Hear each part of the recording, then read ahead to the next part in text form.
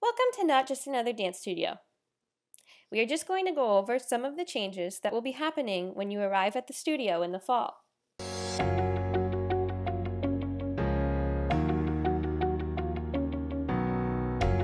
The day of your first class, before arriving at the studio, parents are asked to complete our online COVID screening form. This can be found in your registration email or on the classes page of our website. Parents must continue to monitor dancers for new symptoms before each class. When you arrive at our locations, you will notice we have a face masks required sign. So everyone entering our unit must have a face mask on.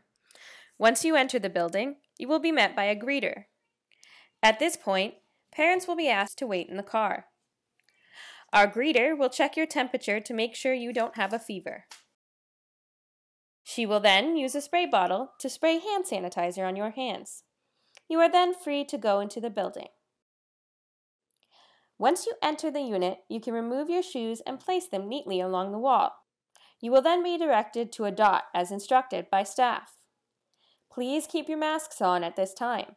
This will allow students to stay separated until it is time to go into the studio. Students will not be admitted into the studio until we have completed disinfecting procedures between classes. When it is time, one of our staff will instruct you into the studio. You will then find your dot inside the studio. When it is time for your class to enter, your teacher will bring you into the classroom. Here, he or she will assign you your numbered box. Each box is 6 by 6 feet. Once you are in the studio, you may remove your mask. It can go neatly into a little basket or a container in front or behind your square. There will be a number on the floor that matches your square. This is where your basket will stay during class. Parents are encouraged to send a basket or container to fit both mask and water bottle, but we will have sanitized baskets available as well. Once in the dance class, you should remain within your 6 by 6 foot box.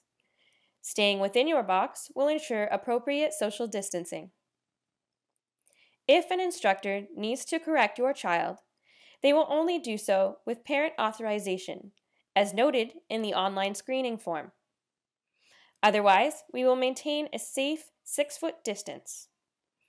If an instructor enters your child's box, they will ensure they are wearing a mask. Once a student has been assigned their box, they will return to the same box from week to week. This will ensure a smooth transition to class each week. At the end of dance class, dancers are to get their masks and any belongings from their baskets. They are to put their masks back on, ensuring that they cover both their nose and mouth. They will then exit the classroom one at a time, where they will be met and greeted by staff, who will once again spray their hands with hand sanitizer. Once students are ready to leave, we will escort them to the door, where they will be met by a parent for safe pickup. Thank you for your cooperation, and we are thrilled to see our dance family back in the studio for a safe and healthy season.